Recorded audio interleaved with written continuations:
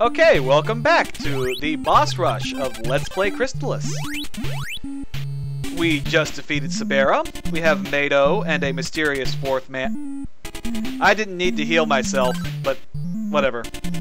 He's glad to see us. Avenge Stom. I was like, yeah, he's kind of dead, bro. I'm sorry.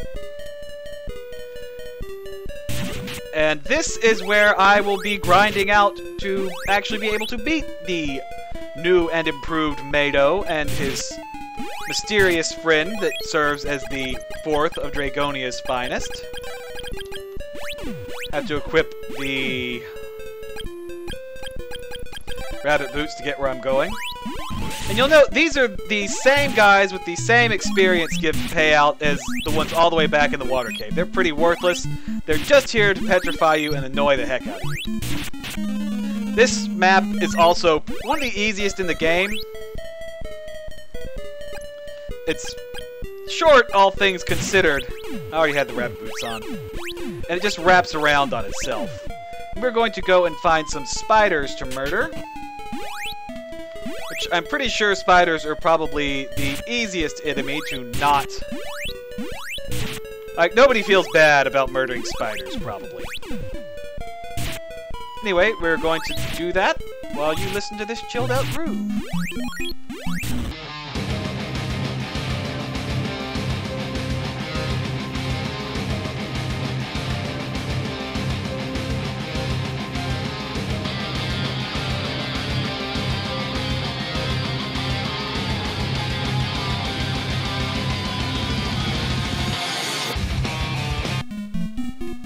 I have no idea if that groove was very chilled out. I have a pretty limited repertoire to work with of Crystalis remixes.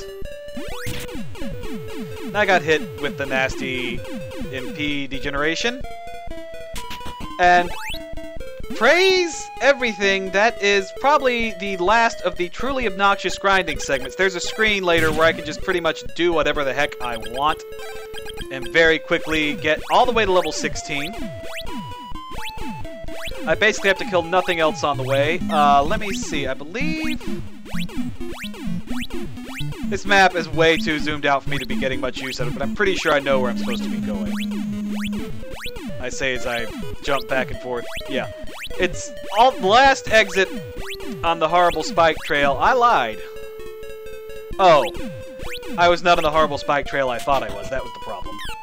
And here we have the invisible ninjas and moths room again. Ugh. Get out of here, you obnoxious flying freaks. And we have to wait on the taxi. Thank you. I think there's one or two of these. I'm not going to bother. Actually, I am going to bother because I didn't actually demonstrate. I did it, but I didn't talk about it. You have to use... I guess that sword doesn't hurt. I hope that sword... Yeah. You have to use a level 3 charge on them and then murder them. I guess they're not ninjas. They're like horrible wraiths or something. And they try to paralyze you even when they're still invisible. They really suck. There's some magic rings here that I feel... I do want to have those fruits of Repun. And the... whatever the heck the statue is. The Opal statue, which I assume is misspelled Opal. Yeah. I am on the correct track. Is this the boss? No. The Opal statue was critical for me surviving in the last parts of the game in my test play, so... I'm going to hang on to it. And here we have Mado again. Are you the same color as whatever sword I equipped? Glad you come. There's nothing... You are nothing to fear. Be proud of it. What? I should have read that more carefully. No, I think he just changed colors. But apart from being faster, he is the same boss that we just fought. Kind of like he is the ball in Arkanoid, and we are a moving brick. Holy crap, he does damage. That's what I get for using armor from God knows how long ago. Oh, I hope I didn't make a mistake. His bullet patterns, I think, are actually a little bit easier to dodge. He is dead. Goodbye, Mado. Nobody liked you anyway. And I have another sacred shield if I hadn't bought one prior to now.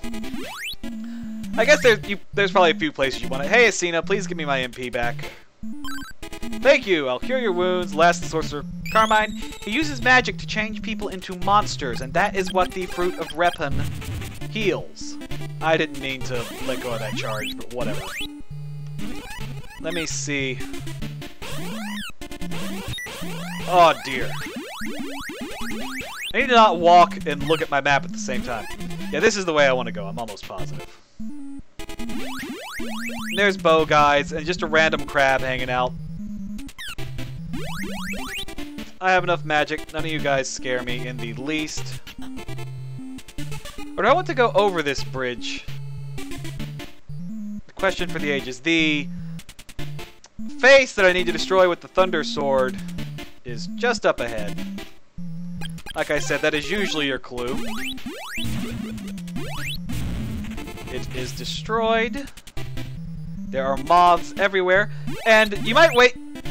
There is a taxi. Huh.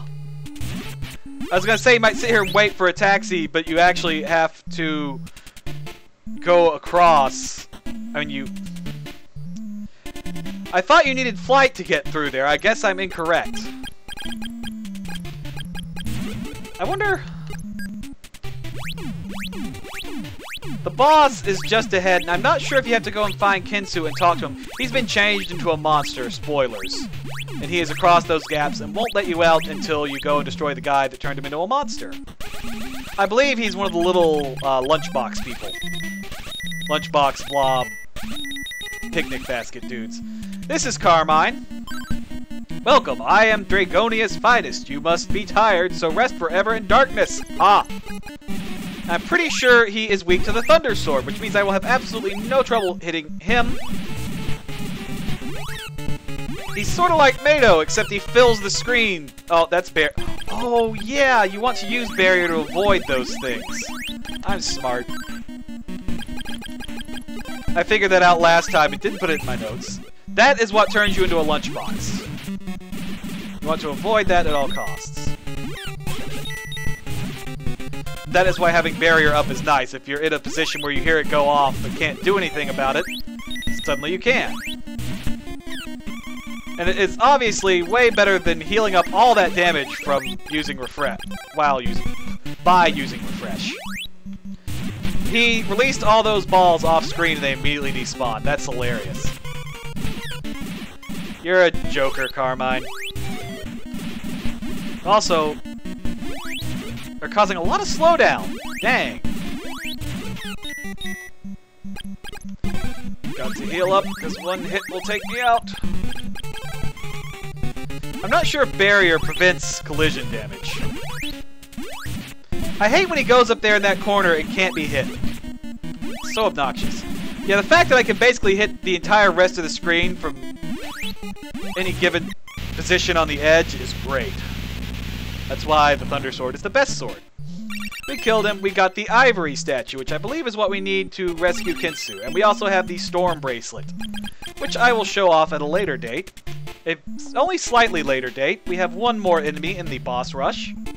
I actually need to have the rabbit boots ready. I don't know why I'm topping off Kinsu should... I hope Kinsu heals me. It would be within Kinsu's character to not do that, though. His entire character is be a jerk, tell you to get eaten by zombies, beg you to help him. Just run off and find my pendant, you jerk. See, he's a lunchbox. Hi, Kinsu, what's up? I was stupid and was hit by Carmine. In order to recover, I need the statue. Use the hole. Yeah, see you later. Wow, it will let me just leave Kinsu back there. I think he actually gives me something I want, so we're not going to do that. Here's the statue. What a relief! I will cure your wounds. The Emperor Messiah left for the pyramid. Messiah has the power to call the tower, but don't give it to Dragon. I'll teach you flight to aid you. Now take this shortcut. Evidently, that was the end of the boss rush, but we will go through the shortcut, as Kinsu just instructed us. And there's like 30... Like you're going all the way back down, is what this is telling you. And we have another little maze up ahead, and once we get through it, we will have the best armor in the game. That... I can't... the best shield in the game protects you from everything. But I think the best armor only protects you from poison, which is okay, because poison's the only thing that hurts us anyway. What are you? A fruit of power. Whatever. You'll note that the flight spell, which is what we were using a gimmicky, glitchy version of, uses MP as you do it. The glitchy, gimmicky version was when we did the glitch with the dolphin. It decided that since we were hovering over water like that, we must be using the flight spell, right? So it used up MP. I think this is... yeah. I now have the battle armor, so I didn't have to buy armor at all. And I'm pretty sure that's the best armor in the game, just all around. It gives you some... gives you the most protection and some manner of, actually, no, it's not the best armor in the game, it's the second best armor in the game. You get the best armor from defeating somebody. I'm actually not sure what I'm getting in here. Apart from hurt. Oh yes! This ring increases my damage, which if that were available at any other point in the game, I bet would let you bypass the leveling requirements. It's probably an attack stat. Like, your attack stat needs to be so high to damage the enemy. And if I could just give up an equipment slot to increase my attack stat, I wouldn't have to grind as much. But, nope, it's stuck here where you can't get it without flight. I'm trying to heal myself. We don't want to have any embarrassing accidents. I made it through the whole game without dying. I'm a little impressed, actually. I mean, I had to die because I was the wrong level against Kelbesk earlier, but that hardly counts. That was a suicide. I think... nope, there is nothing else. We are going to visit the last town in the game. Just real quick, and then we will visit the pyramid next time and have our final showdown. Or something... actually, there's a couple of other things we're going to have to do before we do the final showdown, but whatever. This is Sahara, and I will go over here and sell my garbage. I do want to get rid of the leather... oh, I was wearing the leather armor from Bryn Maya this whole time. Wow. Yeah, I have an extra sacred shield. You can have that too. Alright. Anyway, with that, I will see you guys next time.